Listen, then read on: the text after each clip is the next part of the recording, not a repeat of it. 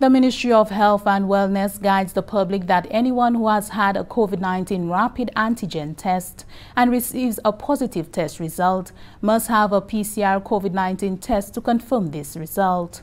PCR testing for COVID-19 is available at the 5 respiratory clinics free of charge.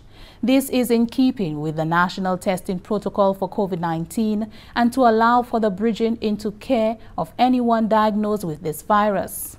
The support of the public is being requested to ensure adherence to these guidelines to facilitate care and treatment to anyone who may be affected.